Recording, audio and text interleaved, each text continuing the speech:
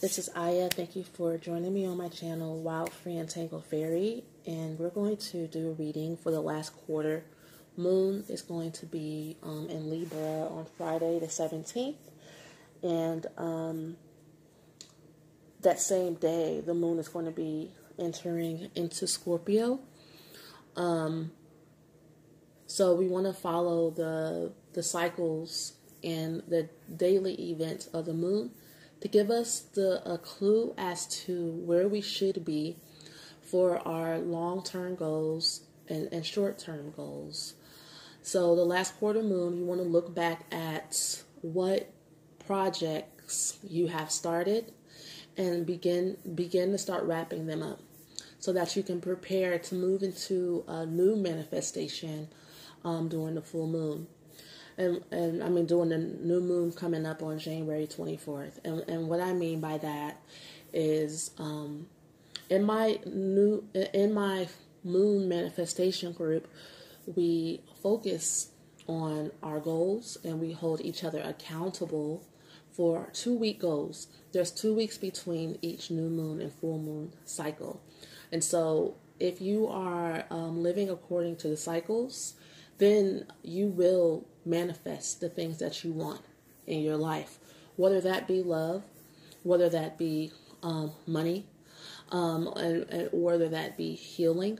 It's good to be a part of a community system that loves you so much that they care to assist you through prayer and through encouragement to help you reach your highest and best self. So we're going to focus on Saturn and Pluto and what messages this energy has for you for the last quarter and what you need to be wrapping up and moving on towards for the new cycle that's coming. I already shuffled.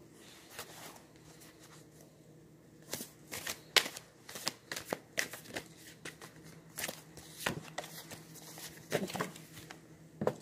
The first card that comes out is the Seven of Swords reversed, which is good. That means that you have been taking into consideration the things that need to be uncovered in your life that you may not have been forthcoming in the past about who you are and why you were creating the things you were creating and the thoughts that you were presenting to the universe, into your life.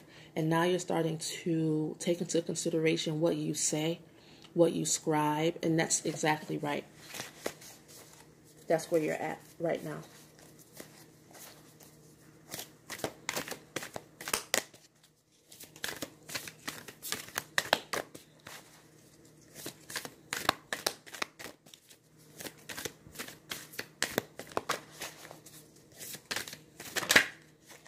Oh, this is good. What's crossing this situation is a new beginning. The Magician, number one, me, okay? So you may not be used to putting yourself first. You may not be used to looking at yourself like you're the one. You're the creator of your life. You're the magician. You have all the tools. You have everything you need in order to go on your journey. This is something that was missing from your life before. And I know everybody that I assist always tells me, I've been doing this. I already know this stuff. I don't know why I'm struggling. I don't know why. Look, healing, living is upkeep. Mother Nature is always growing and then pruning and then rebirthing. There's nothing new under the sun. I know you already know these things, but what's wrong with learning on a deeper level, and what's wrong with going into maybe the unknown parts of yourself that still need assistance and growing in confidence? The Magician is about It's about self-confidence and having faith in yourself. And this is something that is crossing you. This is something that may be bringing you a sense of imbalance and chaos right now. But at least you're being true to yourself. At least you're doing it. You may not know exactly how to do it, but you're doing it.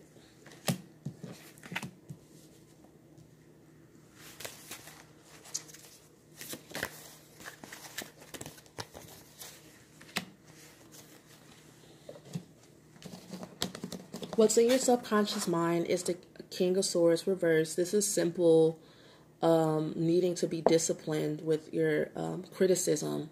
Just like I said before, you know, there's a sense of new beginning, and there's a sense of the magician can sometimes be overconfident. This is a sense that since I already know, then I shouldn't need help and I shouldn't reach out for help. I should go off on my journey, some of them on my own, and see what I can get done. Because for some reason there's pride. There's pride in not needing anybody. There's pride in not needing support. But what I've been learning personally is that when I'm reaching out for help, I feel better, and I can't handle everything on my own. It takes a village to raise a me. All right. In your conscious mind, it's the Six of Pentacles reversed. So we're still dealing here with imbalances. Not sharing the load, putting too much of the burden on yourself, and maybe still having people in your life that are unfair, that aren't really appreciating your new journey. You may not really be appreciating your new journey just as of yet. It's still too new to tell. But the last quarter moon is about letting go of what no longer serves you. If you see that there are some thoughts, some individuals that should not keep going along with you on this particular juncture of your journey, then feel free to let them, release them.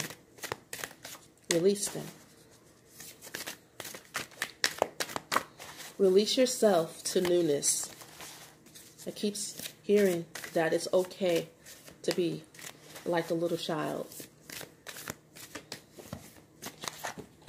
Okay. Lovers here. The Eight of Wands reversed here. In the past, the recent past, you were at a crossroads. You had some decisions to make.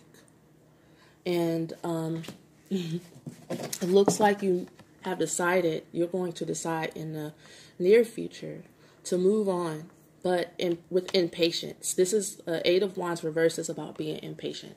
I'm sensing that. I know people want to get out of the uncomfortable position really fast, but the way to get out of feeling uncomfortable is to allow yourself to learn something new.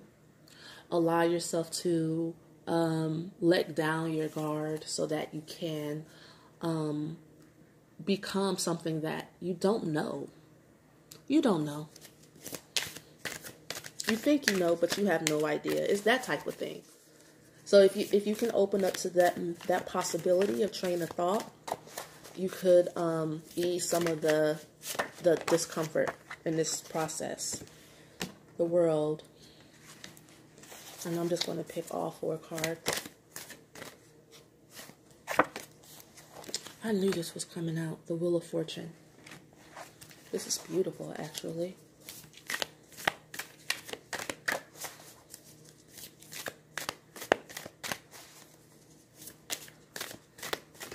Ooh.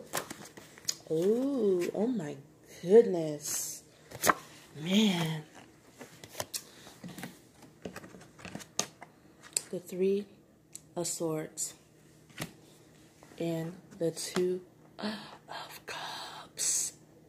Wait a minute. I don't know what cuss word goes there.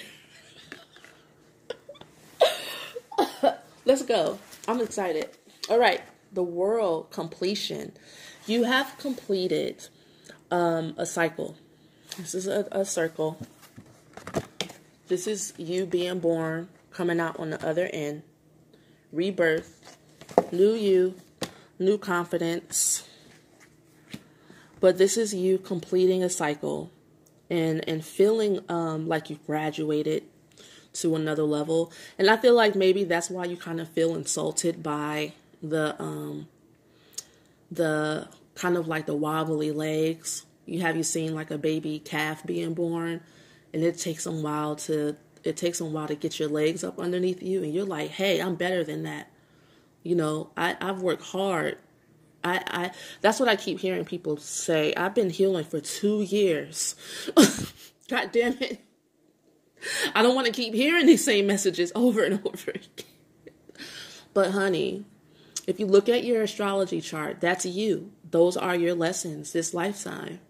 Sit in it. Be with it. Allow it. Be aware of it. And learn how to work with yourself. That's really all the universe is asking. All right. And the Wheel of Fortune is in your environment. Oh, man. So that means according to the choices that you make, how you talk to yourself, or how you allow other people to talk to you. No criticism. It does not help. I promise you, it doesn't. The Six of Pentacles reverse. Stop giving away your bussy for free, your goodies, your love, your money, and your time. At least turn this upright and have it be a fair exchange, okay? Doesn't that feel a little bit better? The scales, balance the scales here, okay? If you play your cards right, although you have experienced grief in the past, and you're like, I don't want to get my heart broken, and that could be with love. Most of the time, I see this in a love reading when there's a love triangle and there's cheaterizations going on. But in this reading, what has just come to me is that it could be anything. It could be your hopes and dreams. It could be your projects that you want to create. You're like, I don't want to be disappointed.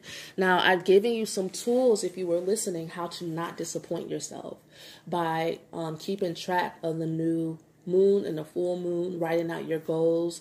If you don't get with me and the group that I made, then get with another group.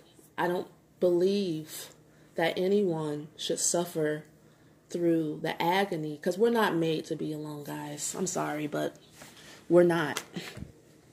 We're not whole without each other. The end result is your wholeness and possibly meeting your mate.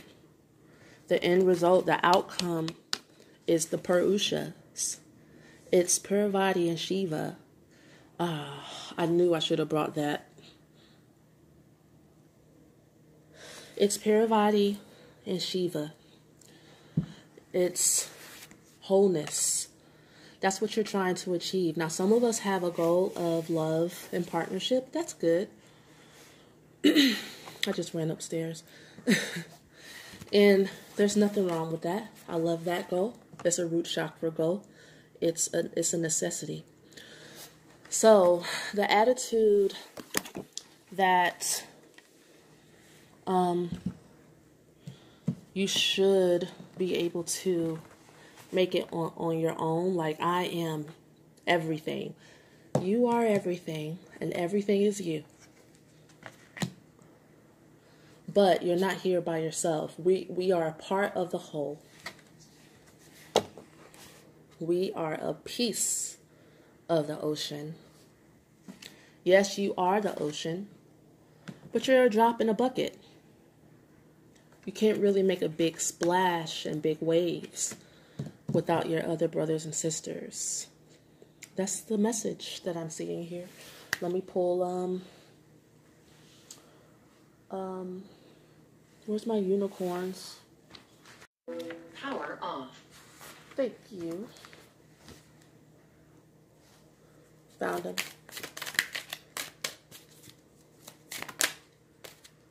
Haha. She says, dance. Move your body to music. Dance with the rhythm of life. Manifest your dreams through dance. I love this card. She says,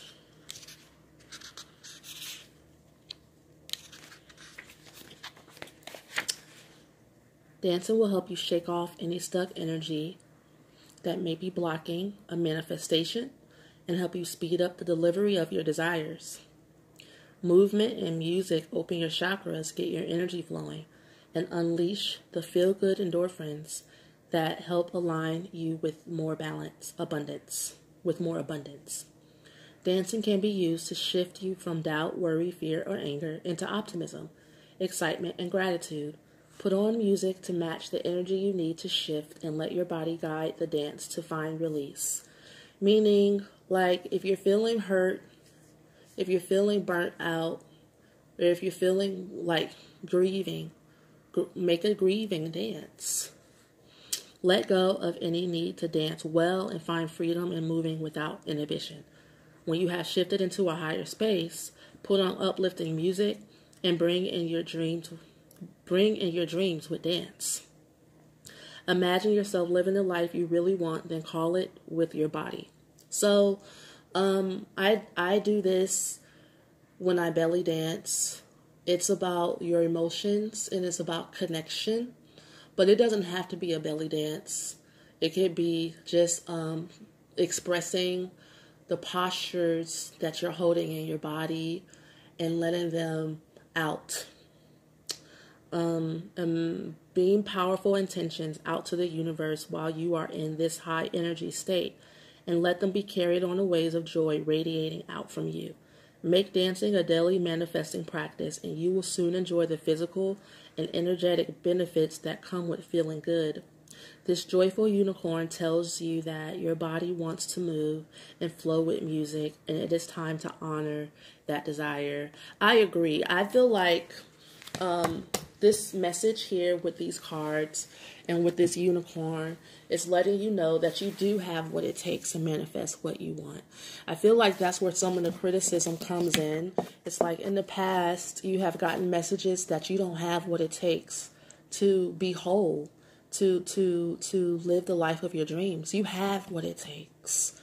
Now it's about shifting these, getting this energy out through dance. I want to see you dance. Okay? Make me some videos. Write it down in the comments. I want to know, how did it go? I know that after I dance in the morning, it really boosts my energy. I can tell the difference between when I don't do it and when I do it. So that's the message. Thank you so much for joining me. Again, I invite you all to join me on Patreon so that we can get through this together. Peace to you. Bye.